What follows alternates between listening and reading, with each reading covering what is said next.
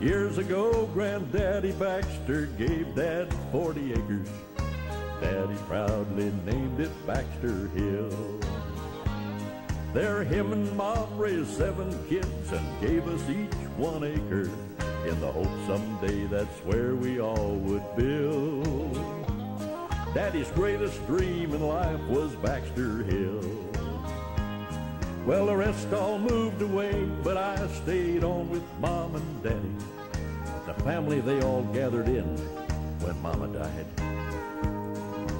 They were quick deciding Papa couldn't handle business, and the 6 of them all said, let's subdivide. Why, you could see them dollar bill signs in their eyes. So they subdivided Daddy's 40 acres, the place where him and Mama worked and slaved.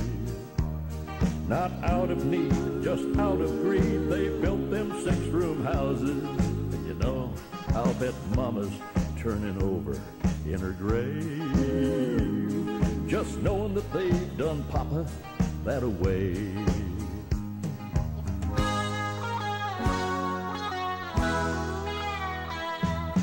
They agreed that I could keep the acre Daddy gave me, and to leave the old house standing like it was. And just a few days later, them big old yellow graders started pushing up the ground that Daddy loved, tearing up everything that he dreamed of.